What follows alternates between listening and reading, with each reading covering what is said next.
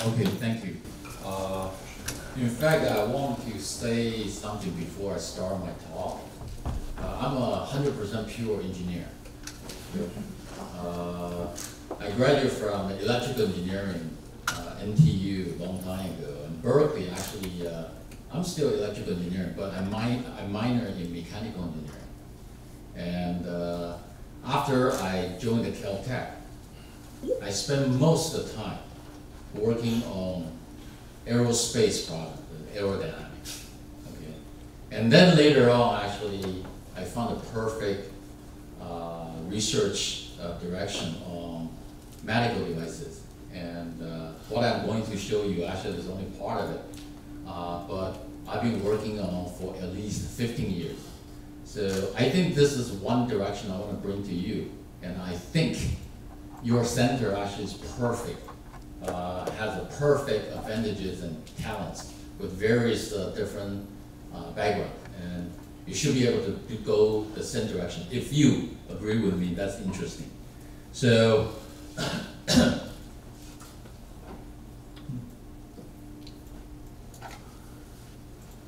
all right. This is actually the world's first micromotor. So it's very mechanical, but it's micro-mechanical. You will see some similar things actually in the devices I do. When I was a graduate student, that was a long, long time ago. And the diameter of the micromotor is 60 micron. This is human hair, actually a thick hair. My hair is, when I was young, pretty thick, so it's also about 60 micron. If you want to actually trace some of the things I did, or interested in some of the things I do, this is my website. Actually, you can see is to make various different, I'll call it mechanical devices. So actually everything starts with the micro-mechanical devices. Now this field actually is called MEMS. Some people even add an N in between the M and E. So it's micro-nano electromechanical system. So I don't want to say too much about it, except that electromechanical system really from the engineer's point of view, it's everything. This whole world is electromechanical. Okay? So some people say chemical. Chemical is only Coulomb force. It's all dominated by Coulomb force, which is the electrical force. Okay? How about acoustic? That's mechanical. So electromechanical basically means the whole world. Okay? So don't be fooled. It's really interesting. Now, in the MEMS field, for the last 30 years, right? In fact, there are many, many devices coming out. The most famous products from the MEMS field the last 30 years are all the MEMS devices that go into your cell phones. Today, your cell phones has a microphone, that's a MEMS device. You also have accelerometers, okay, that's the MEMS device.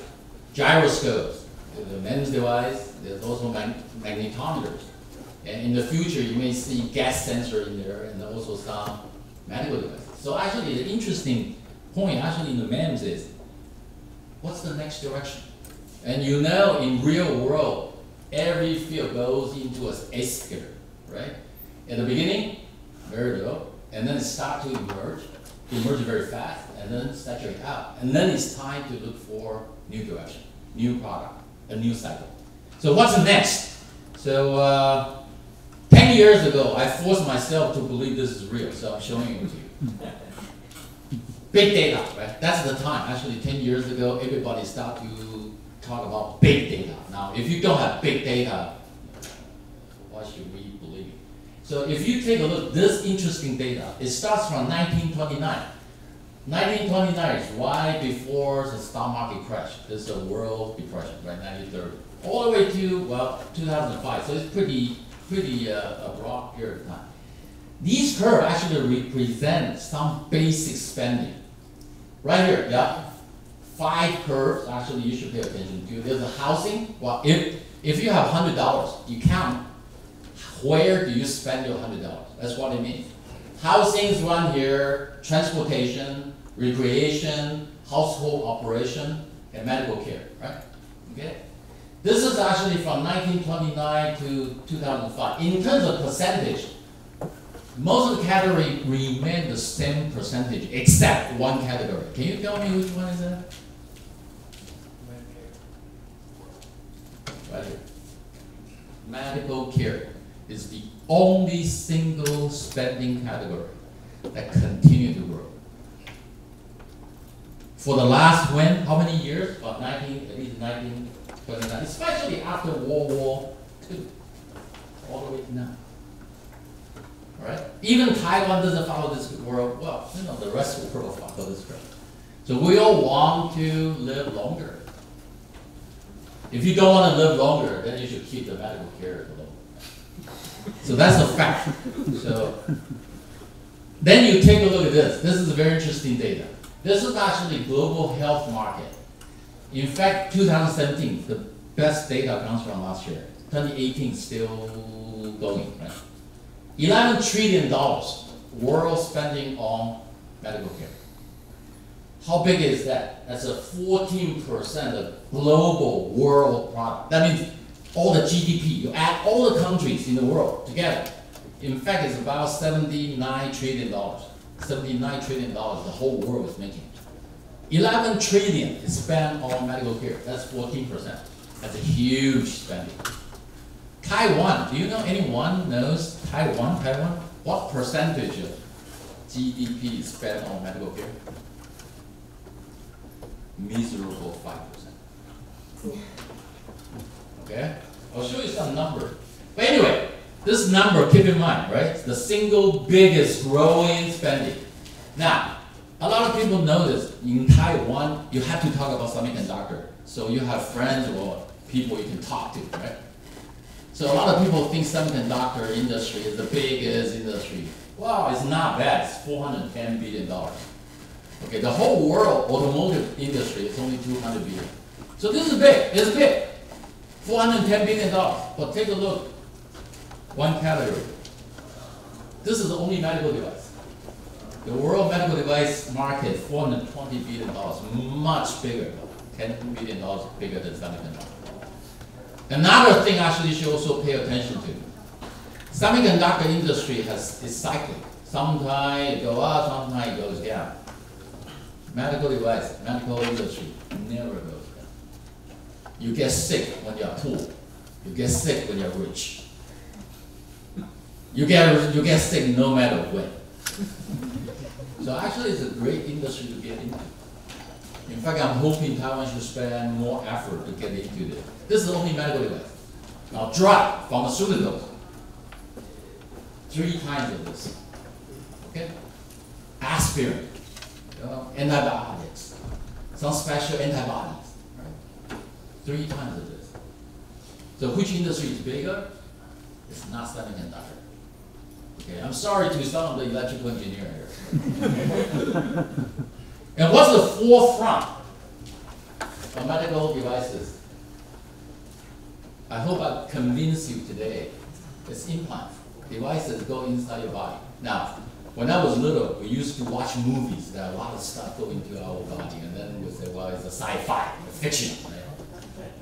Actually, it's becoming real. I'm hoping you agree. This is actually only U.S. implant market. Only U.S. Just implant U.S. $70 billion already. 2017. Big. The whole Taiwan GDP is only 500 billion. Right? U.S. implants already 70 billion. So these are the categories. I think you're not unfamiliar with it. These are the implants that actually a lot of people know. Starting from the brain, actually there's a deep brain stimulator, which can treat Parkinson's disease, right? Okay, some of you know. If you don't, go to YouTube. You just type in DBS, deep brain stimulator. You will see a lot of videos amazing. Cochlear implant, right? Okay, some people actually lose their hearing as long as their cochlea is still intact. You put electrode in there, it's 100,000 implants per year right now. And this is big, of course, because of life and death. Pacemaker and defibrillator. Okay, that actually is already $20 billion a year.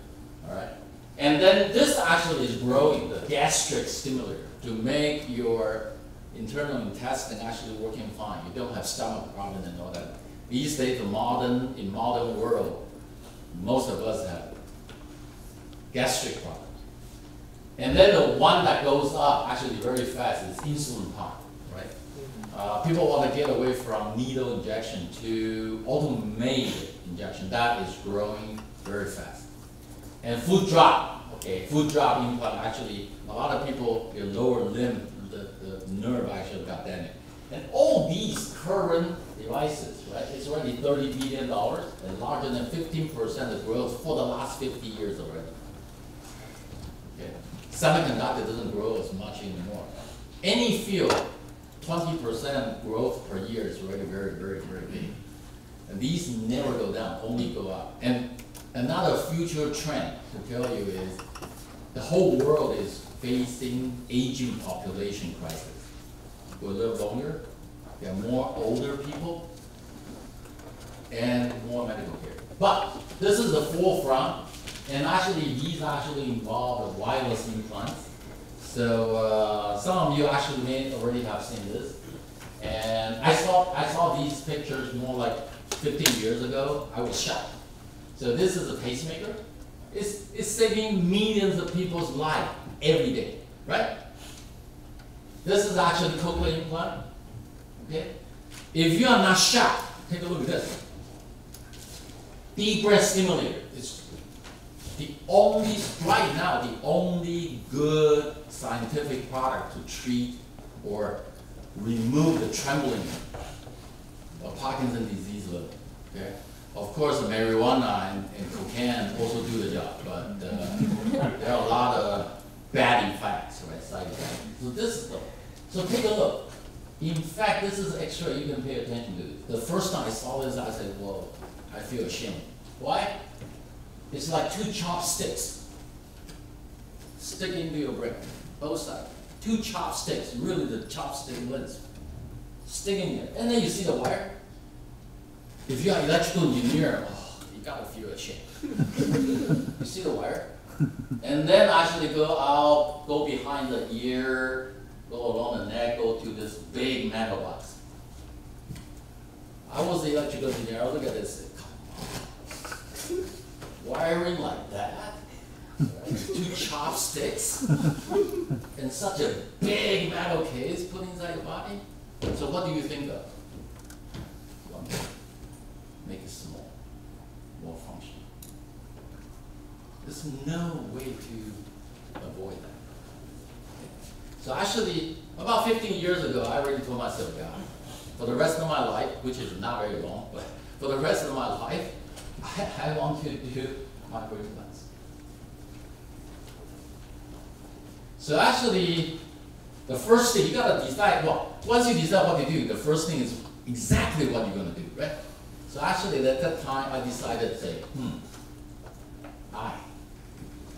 eye is a very important organ, second to your brain. Okay, that's why eye is very close to the brain, right? Another reason is that when you face aging population, the eye becomes the second most difficult organ to deal with. Okay, so actually, I will show you more later on. This is your eye. It's very complicated. In fact, the retina is treated as part of your central nervous system. That means a part of your brain. Okay, it's very thin. It covers 260 degrees, this retina. But the most important vision happens right here. It's called macula, right? It covers about 20 degrees of vision. When you're reading, right? Trying to solve a mathematical problem, all you're using is really the macula. There's a lens problem, cornea problem, and there's a blood circulation problems. I'll show you one by one, right? This is a healthy fundus diagram. When the doctor look into your eye, you'll get this, right? Taiwan the 全民健保, you get this a lot. If you haven't got this of your eye, go do it. Okay? So actually, this is optical nerve that goes to the brain. This is the macula, right? This part actually you gotta protect. So, about eye, how many diseases are there? Oh my God, this is yes, this Taiwan has this myopia problem, 近视眼, right? The most serious problem. There's so many diseases, even more. Okay, you can get this. But I want to talk about if these diseases lead to blindness. That's end stage blindness. It turns out blindness is the second most feared disease after cancer. Now cancer, no one wants to get it. Number one thing you don't want. What's the number two you don't want? to be blind. So actually you want to be able to see. It's so painful if you're not able to see. So we actually focus on diseases that will lead to blindness most. Top four major causes of blindness, top four. Right now there are about 40 to 50. Actually I believe it's more towards the 50 million globally right now, right? The whole world has 50 million blind people. It costs a lot of money to support blind people. There are four major causes for diseases. Number one, cataract, 白内障. Number two, glaucoma, 青光眼. Number three, AMD, 老人黄斑症, yeah? Age-related macular disease. Number four, diabetic retinopathy, 糖尿病造成的视网膜病变. 蒋经国先生100万. Right? If you add it up, this is actually close to 80% of blindness caused by these four diseases. So, as an engineer or a scientist, can you do something about it? I'm going to show you my research that leads to treatment of these all four. Hopefully, actually, we can prevent it too. The first, cataract, which actually is part of vision problem. So it's linked together by presbyopia, right? Presbyopia, 老花眼. Myopia, hyperopia, and astigmatism. It's all in one category. So today, if you have a cataract, very simple, 健保包. That actually means suppose your liquid lens, we call it crystalline lens, become opaque. So these are actually cataract eye, this cataract eye. Pets almost exclusively going to get cataract. Your dogs or cats when they live old enough. So it's not just human, right? Almost all animals have this problem. So when you have this problem, you have many, many choices. 健保包, or cheap one. Okay. If you want a good one, you have to pay, the last time I checked, about 60,000 NTUs, right? So these are all the lenses. But there's one big problem of current all lenses. They all have fixed focus. There are multi-foci lenses, that means two. So you can see far, you can also read. But the light split 50-50. You'll feel the whole world is darker all the time. But today's lens actually do not give you good thing. So the holy grail is accommodating IOL. Just like when you are young, well, some of you are still young. You don't need reading glasses because your lens can be deformed to change the lens. It's called accommodation. Okay? It's like camera, auto camera can change focus. When you get old, you don't get it. So intraocular lens today, the holy grail is lens that can change focus. So you don't need reading glasses, you can throw it away. Now, presbyopia actually is a natural disease.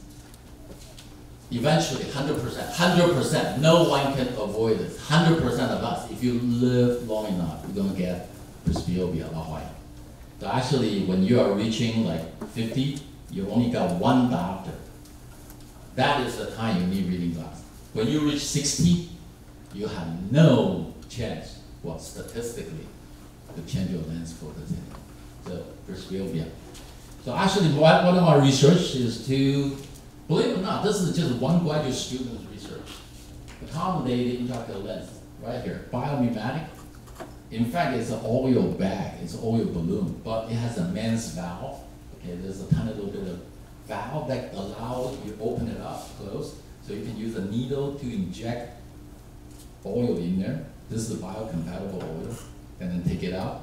And this whole thing is very thin, only about 20 micron, so it's very easy to change shape.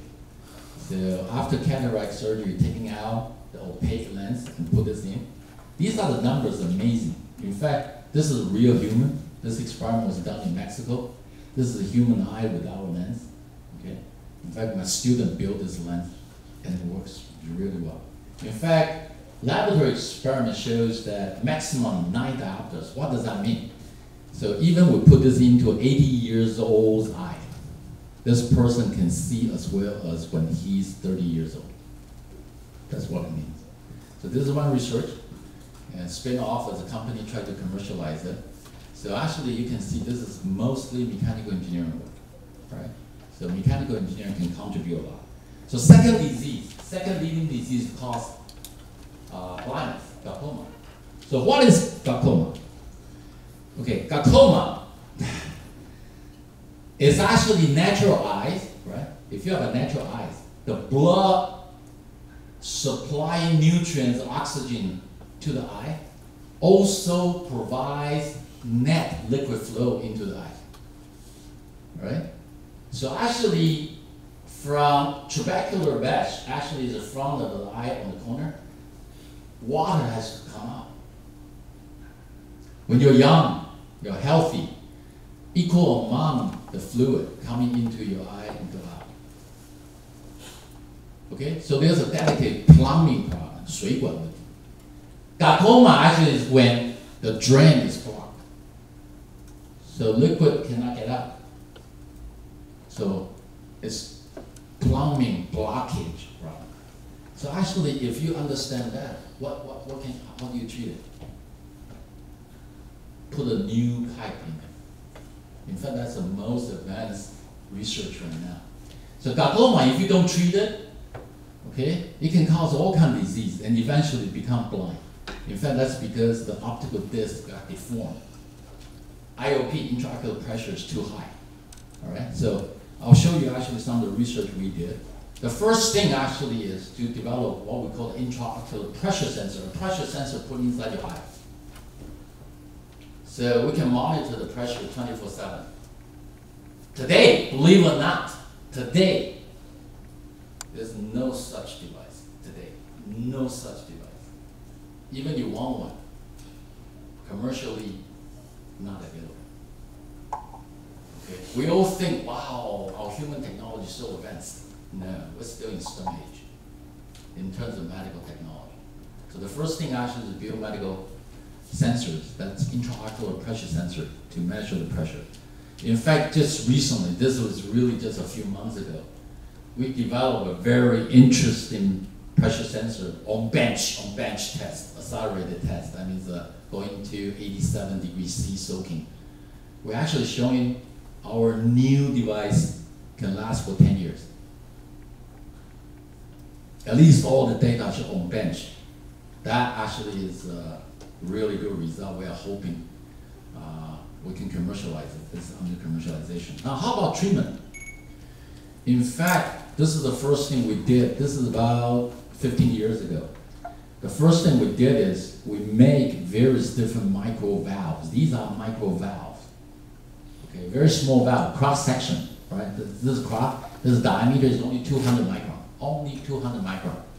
Can you imagine you use a 200 micron size as a limit and build a valve that can control various different pressure leakage? Okay, for the eye, we need 10 to 15 millimeter mercury, so it will open and leak. With this, we were able to build a device. This is just a tube, right? This is plumbing. At both ends, we have two valves. One opens at 15 millimeter mercury. So that means it starts to drain at 15 millimeter mercury. So keep the pressure at 15. The other valve actually closes at 50 because if you are rubbing your eye, we close it, we don't drain it. Okay? This actually is the forefront research what people want. It's really drain device, but it's very delicate. Again, this is MEMS. And someday actually we may even want to go to MEMS direction, really even smaller than this. In fact, right now, the smallest tube people put inside the eye is about 50 micron in diameter to drain your eye fluid so your eye don't get blind. All right, the third disease, this is interesting, is age-related macular disease, AMD, 老年黄斑症, 绝症. This disease, today, there's no drug. Just like cancer. In fact, cancer has many drugs now. This has no drug. The only drug actually treat AMD is when there's a bleeding. They will stop the bleeding. But they cannot treat macular disease. But engineering can do a lot. I'll show you. And actually AMD, the reason AMD is, if you take a look at these dots, is because photoreceptors. This is retina on top, and this is blood supply. There's a lot of accumulation of bad molecules, bad waste. Okay? Exactly what are the waste? It's mostly related to obesity. So if you get fat, okay, or imbalance of your kidney function, accumulation, they call it drusen. You see all these drusen. When drusen expand, you see the white stuff. It's called 黄斑. White, there's a yellow stuff. That actually means completely block the blood nutrient supply, oxygen supply to your retina. So your retina, what happened to retina? Choked to death. There's no oxygen. That's very simple. Very, very simple. So how do you treat it?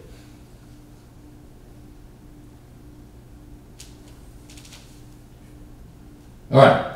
So I'm going to show you actually there are two things we did a research.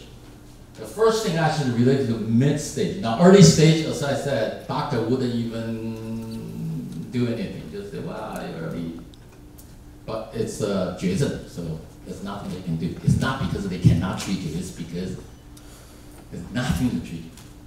But when you reach a mid-stage, it's right before the blindness. This is serious. So actually, the one thing we did. If you understand what's the problem, it's really the drusen is blocking oxygen. Okay, so actually the first thing is, they call it RPE cell, the retinal pigmented epithelial cells, they die. These cells die. So actually if they die, everyone can think of one direction to treat it. Well, using what? Stem cells. Is it possible to do stem cell treatment? Japan actually did this. They use iPS cell. Okay. What they do is, this is inside the eye. Whenever these cells die, they just use a needle, penetrate the sclera, okay? Inject stem cell suspension. Okay. They found out there's one problem. Our body is very interesting. If you inject just cells randomly, you have no control where they go. Almost all the stem cells just disappear. No one knows where they go. Okay, so actually our method is to build this very interesting devices. In fact, it's just a substrate, okay? But it's to replace Brooks membrane, which is the natural membrane. We use paralleling, this is artificial, and we open up a lot of nano thickness window, so oxygen can go, nutrient can go. But on the surface, it's flat. And the next move is to put stem cells on the surface, all right? So actually we did about 2 years, what thickness you can do, what geometric sizes that matters most. And then put stem cells on and treat the surface, right? So stem cells love to stay on the surface, they don't go out of place. In fact, it was just last month, right? This is a Science Translational Medicine. You see this device is developed from my lab, and with the stem cell, 5 patients have this surgery. They all improve their vision. So if you believe in stem cells, this is actually one thing, again, medical device is a very important part of it. Without this substrate, it won't work. We actually call it stem cell scaffold. The scaffold is very important for stem cell treatment. In fact, there's a lot of interest to apply the same to Alzheimer's disease, spinal cord injury. They all want to try stem cell. It turns out scaffold is very important. So if you're an engineer and want to work on that topic, it's very interesting. Now, how about the late stage? That means you're already blind. There is a company called Second Sight. This is the only company that has US FDA approval. They call it August 2. 60 channels, right here. If you count 60 electrodes. You can imagine that if you have a cell phone. How many pixels does camera you have in your cell phone? Any idea? 20 million. This device has only 60 pixels. Can you imagine you use a 60 pixel to see the world? I'm telling you, you'll be surprised. I have a video. This is not my work. This is a second size work. But you should see this video. No one expects Grandma to play like a Her name is Linda. But Melinda Talk to her Walters twice. and any ball goes in is amazing. She's totally blind. A small circle in her glasses is a camera, and some clever electronics turns the images into patterns of drama from light. It may not sound like... She has only 16 channels. And she told us a lot of story how 16 channels can change the world. So actually we want to increase the number of channels, right? So actually we did a lot of work. I'll skip this. This is actually the first technology we have to develop. You see, actually we have to have a very flexible cable, alright? And we also have to have a lot of metal lines. This is platinum because everything has to be biocompatible. The first thing actually is to build the fundamental cable, just cable. But that's biocompatible, very flexible because you're going to put it inside it. Right? And we also have to develop special coils. Again, this is engineering. All the components you need and you don't have. Okay, you have to build everything, but it's very interesting, very challenging. This is actually the electrode we build. It has to be curved too, right? Why it has to be curved? You have to match the curvature of your eyeball. So when you go in, it can stay on your macula. So you can see this is OCT, it's perfect match. So future actually, this is a person-specific medicine. In fact, 2008, 10 years ago, my first PhD student working on this project built a single channel, 1 pixel device. 1 pixel. Can you see the world with 1 pixel? Well, at least you can tell it's the daytime or nighttime, right? The 1 pixel. So actually, after 10 years, actually my third graduate student, 2014, well, 6 years after, build a 1024 prototype. So actually this is 24, it requires an ASIC chip, and there's a coil, there's a lot of electronics. So we spin off the company. It's right now to commercialize. We're hoping to bring up at least more than 60 channels. Okay, maybe give us a couple more years. You can see the device coming out from the company. And real human trial should start in about a year. At least that's what we hope. So this is one example that even after you're blind, keep in mind, this is late stage. We can give blind people some vision, all right? And we have no idea how far we can go. But I personally believe one day with the right device implant into their eye, even if they were blind, after the device, they can still drive a car on the street. Don't be surprised. Okay. We're still working on it. This is the fourth disease because time is, I know it's getting close. But I want to talk about this. Diabetic retinopathy. 糖尿病造成的视网膜病变绝症。Another 绝症。蒋经国先生搞出来。Diabetes is a very, very serious disease, right? Okay. In fact, there's a recent development, very interesting. Google, there's a team, AI team. They spent 10 years develop one AI software. They look at your fundus diagram, the circular diagram, and tell you whether you have diabetic retinopathy. Big success. They can identify more than 98% accuracy. That doctor can only do 70%, especially early stage.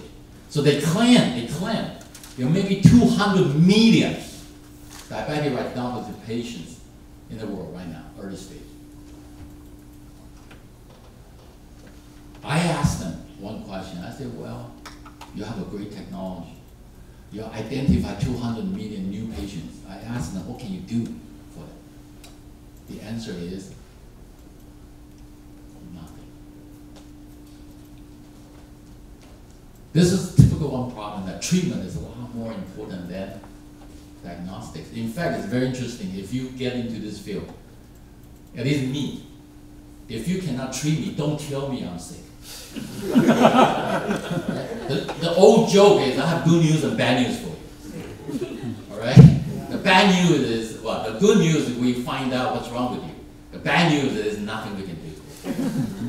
Okay, so actually, my graduate student recently did 2 devices that I want to introduce to you. So diabetic retinopathy, actually what happened is the blood sugar, because diabetic, blood sugar is always high. Blood sugar high damages your blood vessels.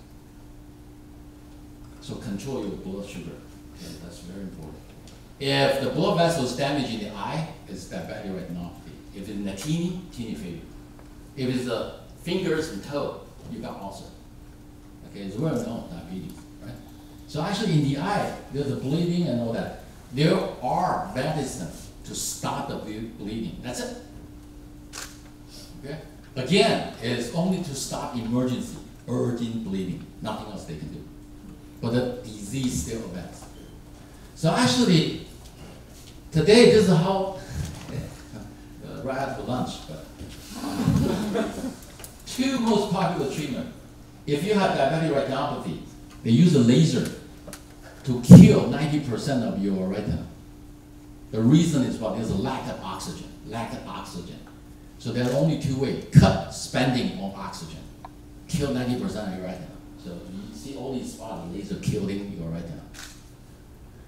The other way actually is if there's a bleeding, they really use a needle. So some patient has to take the needle like every 2 weeks. Can you imagine? Every 2 weeks, go see a doctor, they put a needle through your eyeball and inject medicine into your eye. And again, they cannot reverse, they cannot treat, they cannot prevent the progress of this disease. So the first device, my student just published this. This is actually, they call it light therapy of early diabetic retinopathy. If this works, right? If this device works, it will be the first one in the world, right? It's amazing how engineering can take care of medical diseases. In fact, there are 2 devices. This is contact lens, and these spokes, these are radioactive lighting. You know, a lot of exit sign. Even if there's a shortage of electricity, you can still see the exit sign. It's radioactive lighting, essentially. So what does it do? This device actually implants, put inside the eye. Put inside the eye so the lighting is always there inside the eye. It turns out our biology is very interesting. Our retina goes crazy if there's no light. Okay, just like a hyper child. If there's nothing to attract the child goes crazy. Your eye does exactly the same. It's begging for photons. So if you give your eye a little bit photon, your eye is very calm. And do not use much oxygen. So at night, when you turn off the light, go to sleep, your eye is craving for oxygen. Most of the damage happens when you're sleeping. So this device is to provide tiny little bit of light to calm down the retina. Okay? Now actually we're trying to raise money for human trials. If it works, it will be the first device ever to treat diabetic retinopathy. The second device, in fact, if you understand the theory, no oxygen. The first device is what? Reduce oxygen consumption, right? Another way is what? No oxygen, then what? Bring oxygen to it, there you go. Now, the reason there's no oxygen is because your blood vessel is not doing the job. So actually we designed a device, conceptually, start from the side of the eye, at the corner of the cornea, bring oxygen all the way to the back, to your macula. Well, oxygen from where? Air. From air. That's simple. These are all the devices student built. And it works. At least on animal experiments. So, well, I guess I skip a lot of detailed data. So these are the 2 devices. One cuts the oxygen consumption. The other device brings oxygen from the air to your eye. We're hoping actually these 2 devices will become the first 2 that can treat diabetic retinopathy.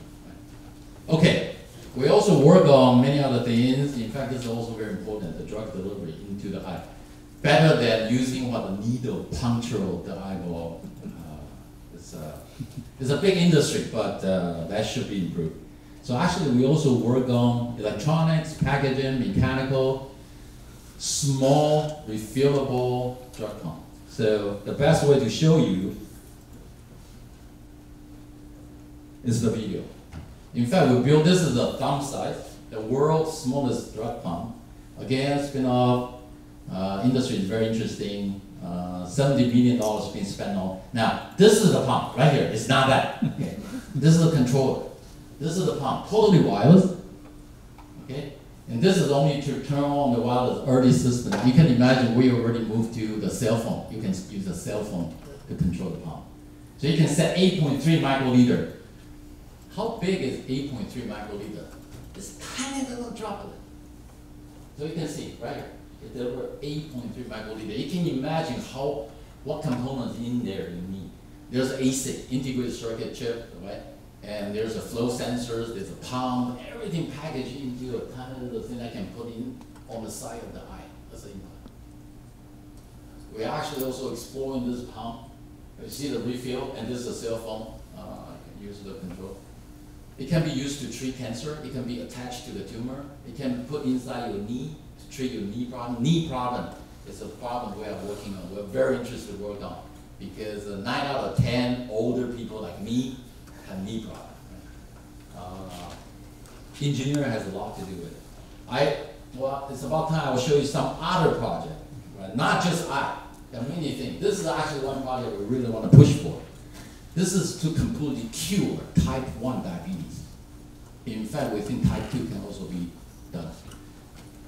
Human islets. So one person can donate the pancreas to another person. There's a process developed to take we call it actually beta cells, right? This islet actually is a group of beta cells. Beta cells produce insulin when the blood sugar is high. We actually developed one device. That's interesting. This is an oxygen device too. It will bring oxygen from one place to another place where you have lack of oxygen. So we actually put islets on the other end. Now, for islet transplantation today, it turns out the biggest problem is right after implantation. The islet burns so much oxygen, so it seems hypoxia. So actually, lack of oxygen prevents its survival, prevents its growth. You only need 2 weeks, right? Within 2 weeks, new blood vessels are going to grow into the islet. Then that's it. But there's a need for one device to keep the local area with a high oxygen concentration for 2 weeks. So the same device works. In fact, we did this on rats. It works beautifully, 2 weeks. And if this works, actually, this is one possible way to actually do islet transplant with our device. We call it oxygen transport to completely cure type 1 diabetes. That's actually a big problem. Right?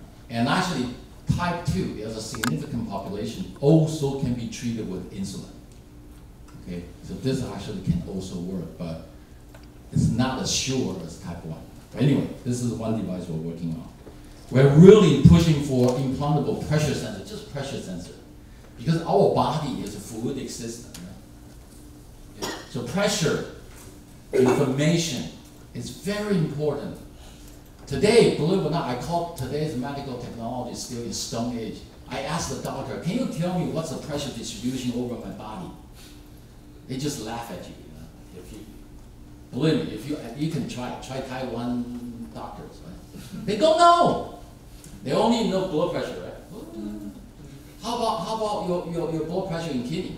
How about your blood pressure in your lower limb? In fact, in order to really diagnose the whole body, you should have pressure everywhere. So actually, just a pressure sensor, We use a pressure sensor everywhere in the world. Why not in our body? We're developing the pressure sensor that can be put inside our body everywhere. Just simple challenge. If you have a good idea, let's come. But it's very badly needed technology, not there for thousands of years. So we're also very interested to go to the brain. So this is actually a small device we can build and put in that brain. Brain initiative is big in the United States. I hope Taiwan can catch up a little bit on that too. I also actually work on implant devices that can put right on top of your spinal cord. This is actually to treat spinal cord injury. In fact, we have a lot of progress. Well, believe it or not, this is very interesting, right?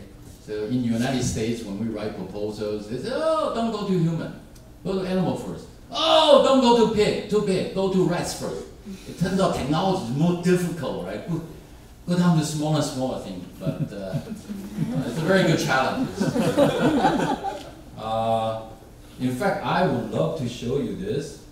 It's muscles and nerves of the lower body to walk. Now, it's not the brain connecting with those muscles. It really is the external stimuli of the electrical current to the spinal cord and then the training. That's right, because when they first start this, the animal cannot walk unassisted, right? I mean, can't walk at all. In fact, it's sort of dragged along on the treadmill. But they found that this locomotion, that really training the muscles combined with the nerve stimulation and is really the difference. So a lot of engineering, right? So the first is build a little rat treadmill. It's very fun. In fact, the first question after that is we question whether this can be translated to human. 7 humans had spinal cord stimulation experiment. They all improved tremendously. I skipped the video. If you want to see video, I'll show you some amazing video. They turn on the current. They can move their leg, they can stand. Okay. There are many other functions I don't want to talk about in front of the camera. So significant others, that's many other people also see this direction. So I'll show you some examples. This is most recent cardio lens. They actually developed a pressure sensor they can put into their pulmonary artery. That's a 肺脏的主动脉. The first device ever, just a pressure sensor. So since you paid $2.8 billion for that, for a device not yet mature. Okay? Because that pressure sensor can save people's life. Okay? Just a pressure sensor inside your heart can tell you, give you a warning and save your life. Right? This is actually another integrated technology, cochlear implant. Today's cochlear implant is still 60 years old. I show you the X-ray of the deep brain stimulator. 60 years old technology. Developed 60 years old ago. 60 years ago. So a lot of new technology can change medicine, right? Not necessarily drug, but just engineering. So I'm hoping you will be interested. This is actually coming. You know the pacemaker, right? I didn't do this, this is Medtronic. They want to actually, it's commercially available already. The whole pacemaker is just like it. Directly put inside the heart.